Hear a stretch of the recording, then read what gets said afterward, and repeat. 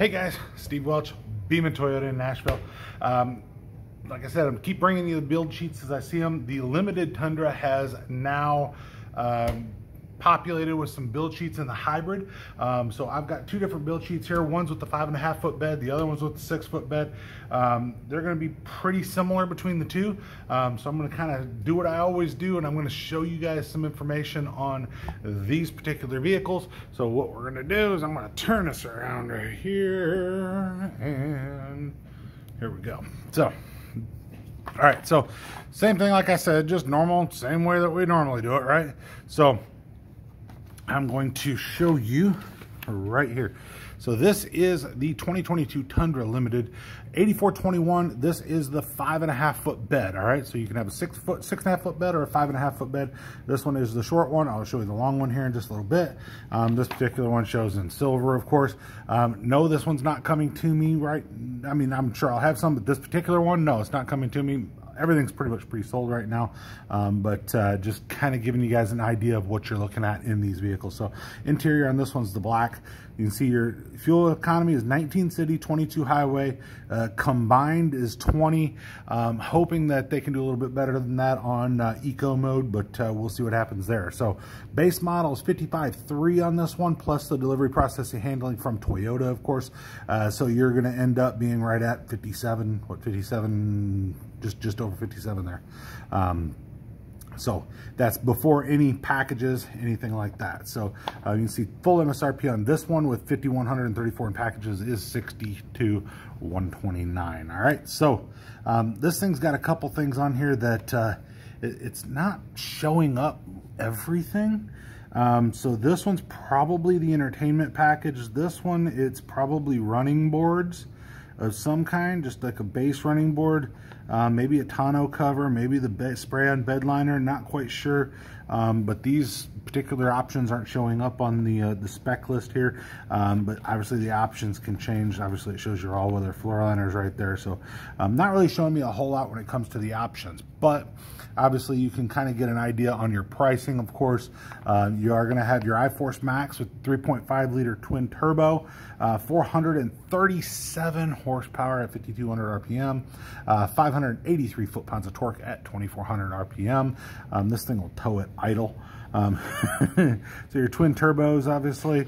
And then the way this thing goes is it drops down to this list till it gets to the next level and goes over. So we'll just kind of come down here. So your ignition system, you have a 12-volt starter, of course. It's a low emissions vehicle, which should mean you should be able to have it in HUV lanes in most states, but check your local regulations, of course. Electric motor produces 48 horsepower. Your hybrid battery is a 288 volt sealed nickel metal hydride battery. Transmission's the same 10-speed transmission that is in the non-hybrid. That thing is smooth, guys, I tell you what. And I will tell you that I did have the opportunity to drive a hybrid over the past week here, and these things are amazing, guys. You're going to love the power. You're going to love the responsiveness. These things are really good. So now, obviously, you have your independent double wishbone front suspension and your multi-link rear. It's like riding on a cloud. These things ride like a car. They're so smooth. Your brakes, you have a power-assisted, ventilated 13.9-inch front disc brakes with opposed dual piston brake calipers. That means you got two pistons on either side. It's not a floating caliper. It's really interesting how that works, but it makes your brakes work a ton better than anything else. You have a 13.6-inch rear disc with a single piston. Your brakes are your electronic parking brake, of course. You have that where it'll automatically set when you put it in a park. It'll unset when you pull it out of park. Your body on frame is your ultra high strength steel cabin construction with your aluminum hood and front door panels. That's to lighten the weight for you guys. Body on frame, your active grill shutters. That is really cool too, because your grill can actually, if it doesn't need the airflow through the engine, it can actually shut those grill shutters and make the fuel efficiency even better by shutting those. So that's pretty cool. You have an integrated brake controller, of course, with your MID screen in the middle. Just really, really cool. So your off-road engine and body undercovers, your turning circle diameter curb to curb is 48.6. That's in feet. feet. So that basically means if you turn the wheel all the way to one side, that's how the diameter of the circle is going to be. All right, so there you go. Weight rating is 7615. Obviously, options can change that. Back down to here, obviously you can see your valve train, 24 valve, dual overhead cam, of course. You can look at everything else that's there, of course, for you. If you want to see that particular information, fuel system, direct and port injected, which is the way Toyota does it, which is the best way. And then your HV electric motor right here. It's a parallel hybrid system with permanent magnet synchronous motor generator. So parallel, what's that mean? It's in line with your transmission and your engine. So it's not like a RAV4, like a Camry. It is different, and it is pretty cool, like I said. So your hybrid electric motor will do 180 foot-pounds of torque.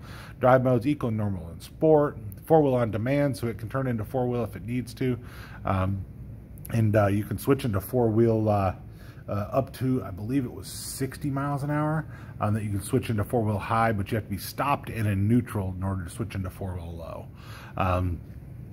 So obviously your steering, electronic power steering, your brakes, electronically controlled braking with your regenerative braking. So it will actually regenerate some of the electricity back into the battery as you're braking. It's a really cool feature.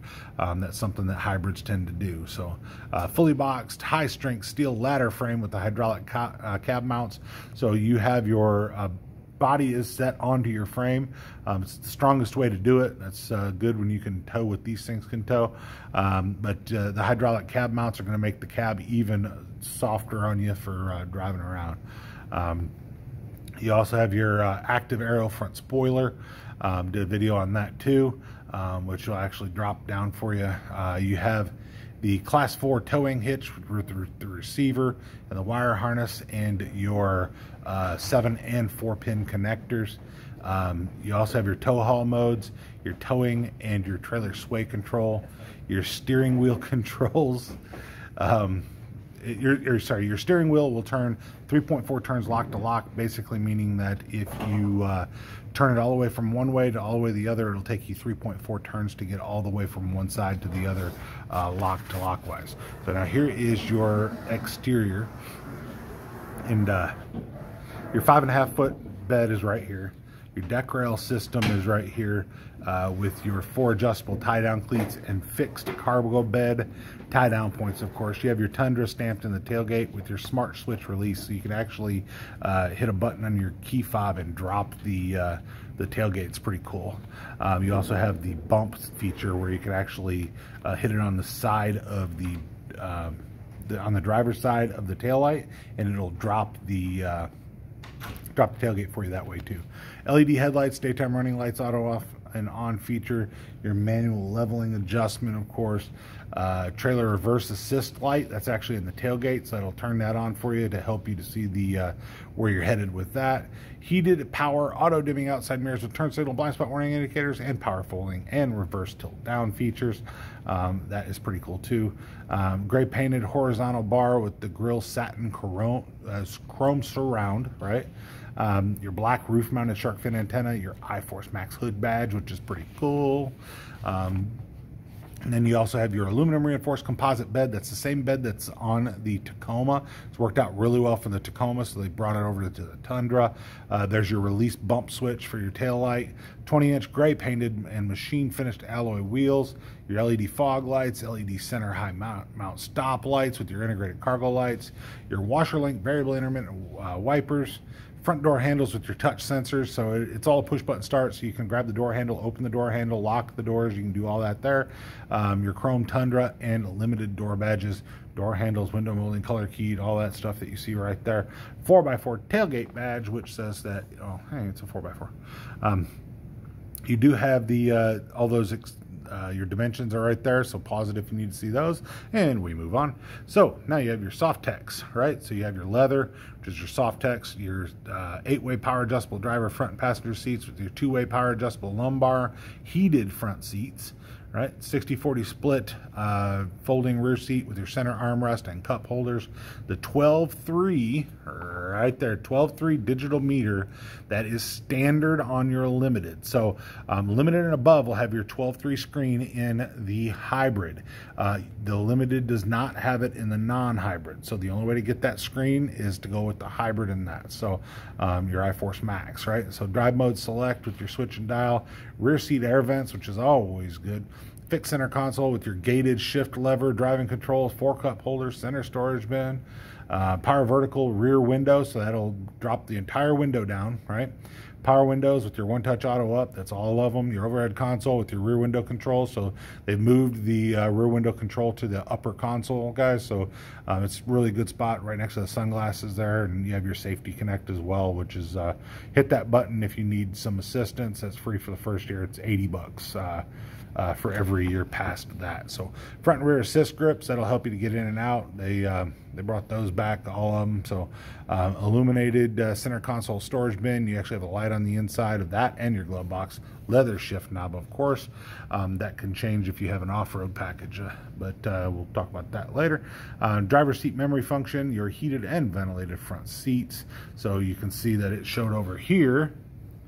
It said heated front seats. You can see over here it says heated and ventilated front seats. So you actually have the ventilated front seats as well, but that's just kind of how they did it on here. Not sure why they did it that way, but is what it is. There's your smart key system.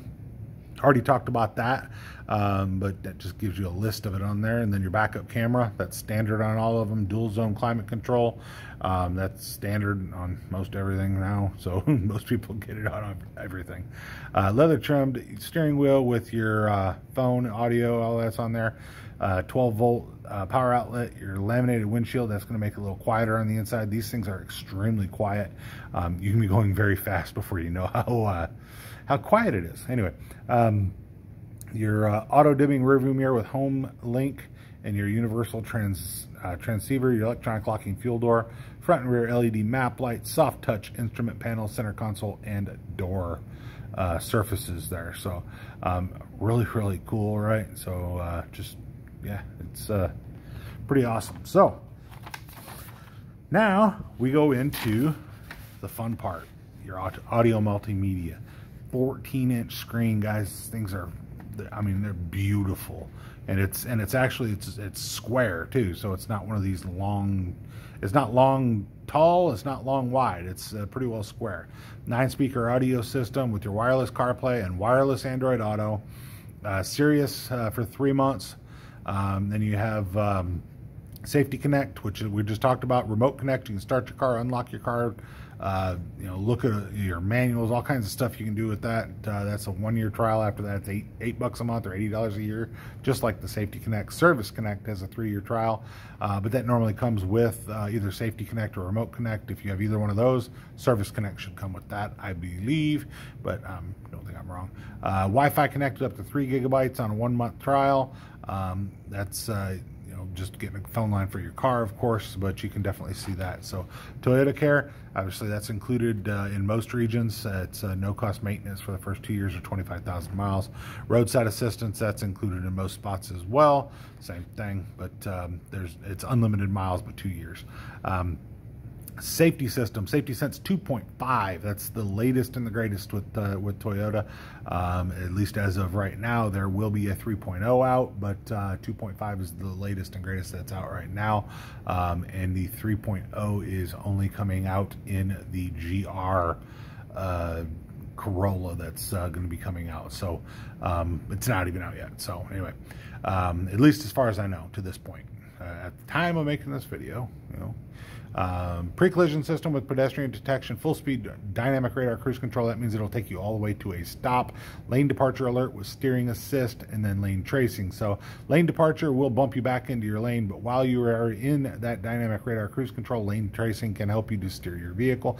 Definitely stay safe. Keep your hands on the wheel. Don't let it drive for you. It's not designed for that. Automatic high beams, turn your high beams on and off. Whenever it sees headlights, taillights, they'll be off. When it sees neither, they'll be on. So if you have that set, that'll work pretty good. Road sign assist, it can see several road signs, including the stop, yield, do not enter, and your speed limit. Like I've told people before, if you look down, you see a do not enter sign on your center dash. It's the last sign it saw. You're going the wrong way. Anyway, so front rear parking assist with automatic braking. If you're about to roll into something, it can actually stop you from doing so. You shut that off when you're going into a car wash, of course, but that is not your pre-collision system. That is a separate system. I definitely have videos out there showing you how to turn that on or off as well. So 8 total airbags, including driver and passenger side knee and curtain airbags, 3-point seat belts for all seating positions, of course. All the normal stuff that you'd definitely think about getting with the vehicle. Blind spot monitor with rear cross traffic alert in trailer merge warning is standard. Trailer merge warning, so basically if you're hooked up to a trailer, it will adjust how far back the blind spot monitor will go. So that's a pretty cool feature too. Tire pressure monitor system, that's standard, of course. That's been around for a while. Driver and front passenger active headrest, latch system, safety connect. I already talked about that, and drive start control. That is a lot, right, guys? So that is on the one that's got the 6'5" bed, or sorry, the 5'5" bed. This one is the 6'5" bed. That's a code 8431. If I didn't show you on the other one, that was a code 8421 on the other one. So in case you guys need to see it, it was right there, 8421. So you go to 8431 and you're going to end up having the extra bed. Everything else is lined pretty much up the same way. You'll notice you have a 55-630 as a base. The other one with the shorter bed was 55-300 before adding that same 1695 from Toyota for the delivery, processing, and handling. This one had, you know, 5483 in options. The other one had 5134. You can see you end up in pretty much the same spot, whether you get the long bed, whether you get the short bed. Long bed is new for 2022. It was the Crew Max version, by the way. Notice that both of these are the Crew Max version, which is the big cab, 4 full-size doors, of course. In the Crew Max version, you could only get the 5'5" bed prior to 22. You can definitely get the 6'5" bed now, as you can see, and that was previously only available in the double cab. Double cab now has 6'5" and an 8'1" are the two options in the double cab. Just noting that because, well, I can, and I like to give you guys a little extra, but you can kind of see the same thing here. So couple things not quite showing up what the options are, but the prices are there. But here's a panoramic view monitor on this one. That's $950. This one's got the tow mirrors on it, right? So the tow mirrors are actually the heated power tow mirrors. That's actually pretty cool because those mirrors will expand out. So $290 if you're going to tow a lot. That's really nice. Rear air suspension, that kind of explains itself. Heated leather steering wheel. Oh, they like to put that on a lot of them, but $150 for that. But you can see everything else is the same. So, you know, when it comes to looking at what's on there, other than you'll see your 6.5 standard bed, and then your rating right here. So it shows your weight rating at 7750 before adding your options, of course. The other one is at 7615. So you can see you do add a little bit of weight when you have that bigger bed. So 7750 to 7615 is the difference there. I will mention here too, your turning circle diameter curb to curb. This one is 50. The other one's 48.6. So there is a difference on that, of course, but that just makes sense. A little bit longer of a bed, so makes sense on what that looks like, but it's not that much difference. It's what, 1.4 feet.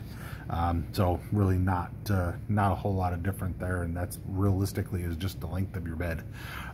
So that's what it's measuring, is how far you have to be for doing that full circle, right? Everything else pretty much is the same thing.